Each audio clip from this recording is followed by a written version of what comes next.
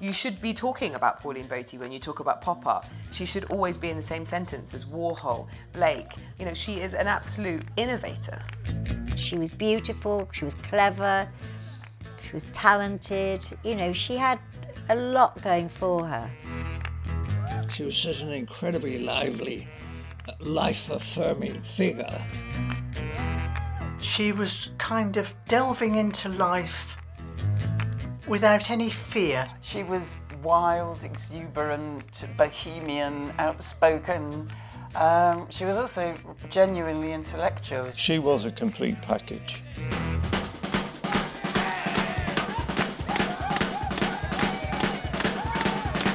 There wasn't any women who were doing the fun stuff that she was doing. You got serious women artists like Louise Bourgeois, and it was all a bit deadly earnest, and she was having fun like the rest of the pop artists.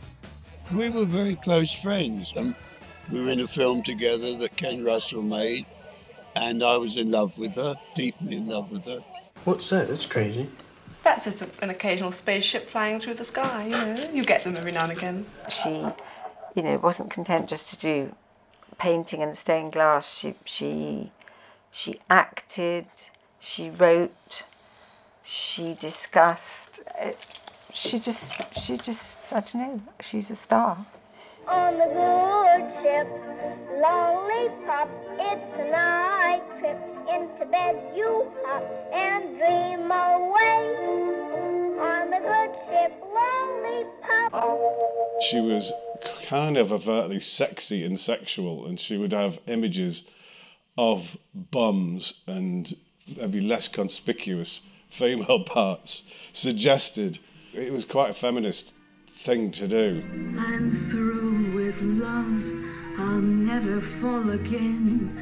She introduces sexism and feminism into paintings. That's why I wanted to see them so much. I was like, this is a person I wish I knew. This is a person I wish I could go down the pub with. She was in her time fighting for the future, so consciously aware of women's place in culture and society. Pauline Boty was way ahead of her times in her grasp of feminist politics, a gendered critique of the world in which she lived. She became a kind of feminist symbol, an icon. Pauline was pointing out men's and women's sexuality. She obviously had the ability to produce art that would be much safer and more saleable, less political, less confrontational. But, you know, she was clearly producing art that really mattered to her in terms of what she wanted to say. She offers an interesting counterpoint to the sort of male view of pop art and what art should be about. What's that? That's the finger pointing at you. The bomb. That's Beethoven's pen. And there's Franklin D. Roosevelt growing older. They're badges, actually. They were. 5, 4, 3, 2,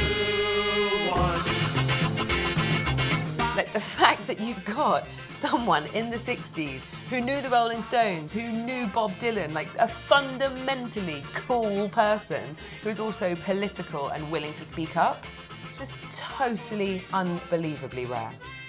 She and her work all had so many of the best characteristics of the 1960s. So fun, political, colourful, original, thoughtful, and unfortunately short-lived as well. Down the valley on the horses they thundered. 5, 4, 3, 2, 1. Ah, but was it them who really blundered? 5, 4, 3, 2, 1.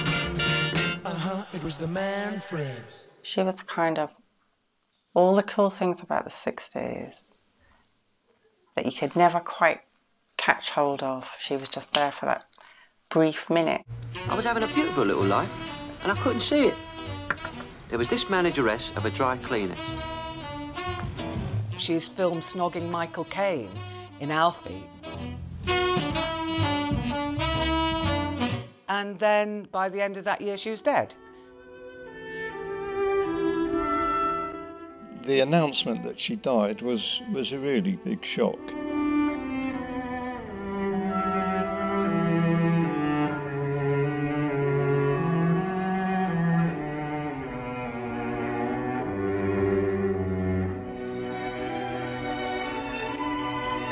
she may be dead, but the art is still alive and doing what all good art does, make us think about the world both then and now.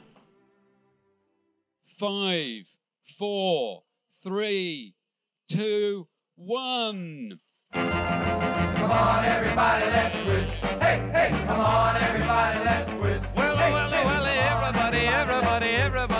everybody's doing the twist. Yeah, it goes like this, where you shake that thing, yeah, round and round, and you lift your leg up and down, and you twist around the clock. Come on, everybody, let's twist. Hey, hey, come on, everybody, let's twist. Hey, well, there's a crazy little place in this big town where everybody comes around and they jam